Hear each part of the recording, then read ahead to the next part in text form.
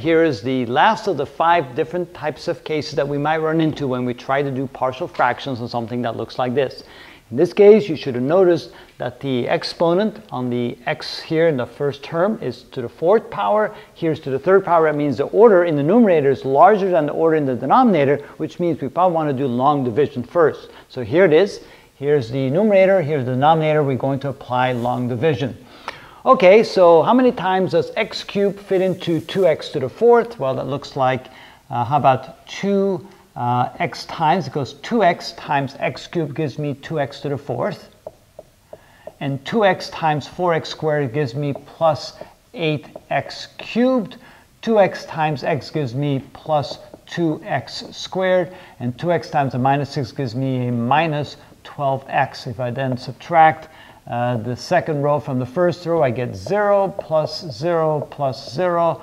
This minus this gives me plus 13x, and minus 5 remains. All right, so that would be the remainder of this division. Notice I took an easy case just to show you, just to illustrate you, which means that this fraction can now be written as the 2x plus the remainder, 13x minus 5, divided by the denominator x cubed plus 4x squared plus x minus 6. So that would be easier to integrate because now we can integrate 2x, which is easy, and now we can integrate this portion right there. But then you say, well, wait a minute, I still don't know how to integrate this. So now you'll have to use partial fraction techniques on something like that. Now you look at the denominator and go, well, it's not factored yet.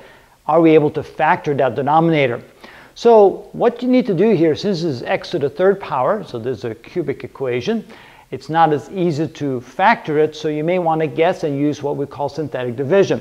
So let's say that possible factors you might be looking for would be x minus 1, or x plus 1, or, and I should put commas in there, or maybe x minus 2, and so forth. So you may want to do a little bit trial and error to see if one of the easy factors pops out that makes it easier to factor. So I'm going to go with my first one, x minus 1, so I'll use synthetic division to see if that's one of the factors. So trying that, I write the coefficients down, so I have a 1, a 4, a 1, and a minus 6, and then go like this, and put in the factors. So if x minus 1 is one of the factors, I will use the 1 for x, so 1 minus 1 is 0, and then we drop down the 1 over here. I go 1 times 1 is 1, I add them together, I get 5. 1 times 5 is 5. Add them together, I get 6. 1 times 6 is 6. Add it together, I get 0. Bingo! Right off the start, I found one of the factors is x equal to 1. So x equals 1 is one of the factors, which means I can take this denominator and rewrite it as follows. So x cubed plus 4x squared plus x minus 6 can be rewritten as x minus 1 times the remainder. So what is the remainder? Well, the remainder is found right here. The remainder would be x squared plus 5x plus 6. Now, can we factor this one, since it's only a quadratic equation, or a quadratic factor? And the answer is yes. We can write this as x minus 1 times. Okay, so it's x minus 1 times x plus 2 times x plus 3. Because when you add them together, you get 5. When you multiply, you get 6. So there's the denominator in factored form, which means you can now write this equation right here.